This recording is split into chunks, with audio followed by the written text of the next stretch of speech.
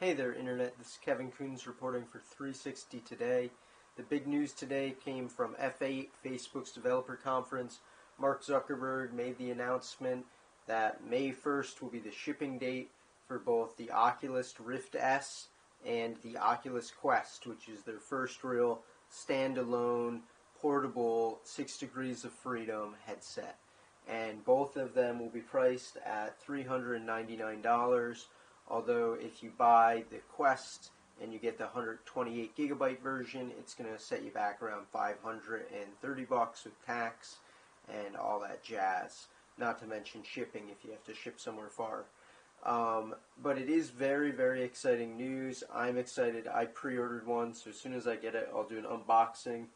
There was a lot of hype surrounding this event. A lot of people on Reddit believed that they were going to actually have them at Best Buy. Many people went to Best Buy early this morning. I myself also went there around 10 a.m. and people just like looking at me like, what's an Oculus Quest? So, the hype is real, but it will be a month later that it will come out. So we'll see when it comes out, if it lives up to the hype. I'm very excited about it. I'm excited for the Star Wars game. I'm excited to have Beat Saber be portable and be able to bring that places. So for me, it just makes sense to get it. But the Rift S, I am a little bit more skeptical on. I already have an HTC Vive. There's a lot of other headsets on the market that are pretty good. This has really good gaming graphics, but again, I don't want to be tethered to a wire. I'd rather be portable and have really great graphics and not have the best graphics.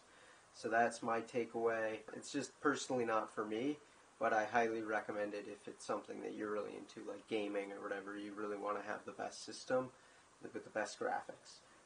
Or if you're a developer. He did say at the event, everyone gets a Quest for free. I predicted that. He gave away the Oculus Go last year at F8, so I predicted he would do that this year. But that's pretty much my wrap-up for it. Zuckerberg also talked a lot about privacy and how they're trying to make privacy a lot better for users, and that makes it harder for developers, but it's also going to be just an overall better product. So it was a pretty good developer conference. I wish there was more VR focused. So anyway, that's the wrap-up. I hope you enjoyed this video. If you did, hit that like button. Maybe I'll get to go to F8 next year and do some streaming there. Write a comment if you have any questions. And have a wonderful day, and I'll see you in the next video.